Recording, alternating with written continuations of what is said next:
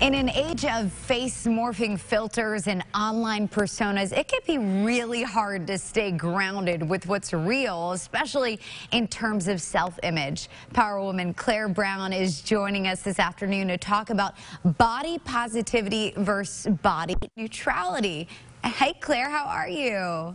I'm great, Laura. Happy New Year. Happy New Year to you, too. It's still weird saying that. A lot of people have heard of body shaming, body positivity, but I have to admit I've never heard of body neutrality. What is that? Well, body neutrality is a big movement that's starting, and it states that we're really just to be grateful for what our body can do for us and not focus on what it can't, which is what we tend to do. We tend to focus on what we don't have with our bodies and what we do want our bodies to do, but instead body neutrality is for us to focus on what our bodies have done for us, what they can do for us, and that we're not expected to love them every day, but instead be grateful for what they are doing for us every day. And that can be hard any time of the year. We talked about social media, very, very difficult, but especially this time, we're celebrating a new year. A lot of people are talking about dieting, exercising, focusing on that. So how can we kind of reframe in order to maintain our health and love our bodies just the way they are? Well, I think the key word you said there is health. And many times that's where we get it mixed up, and we forget about that body neutrality piece with health. And so I think how it works best for you, you're going to have to discover.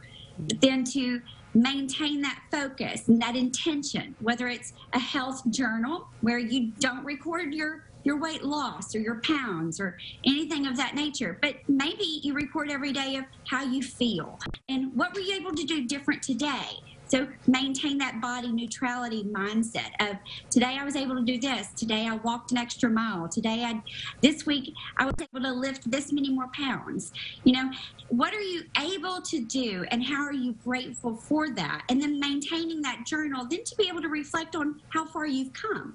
I was about to say, writing it down always helps, you know. You could say it to yourself in your mind, but actually putting pen to paper and writing it down, maybe even posting it to your mirror is a good reminder, too. And we're talking, you know, online, it can be very difficult. People body shame and say some ugly things, and we do it to ourselves. It doesn't even have to be other people. So any advice of how to embrace that body neutrality before we go?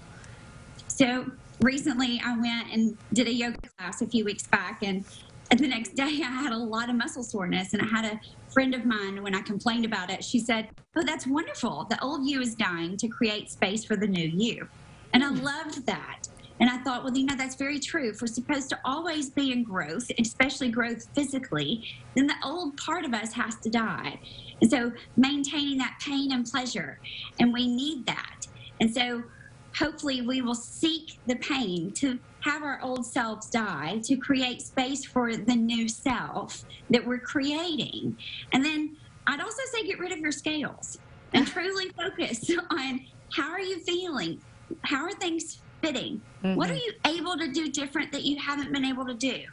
Can you walk more? Can you lift more? Can you bend over to tie your shoes and you used to not be able to?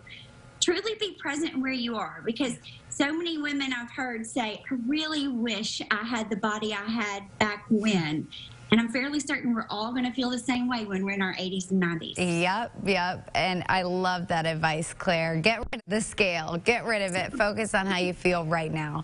We appreciate you so much, your advice. Happy New Year to you. And remember, you can follow Claire on Twitter at Claire Power Mom, and check out the website and podcast at thepowerwomen.org. Thank you so much for joining us, Claire.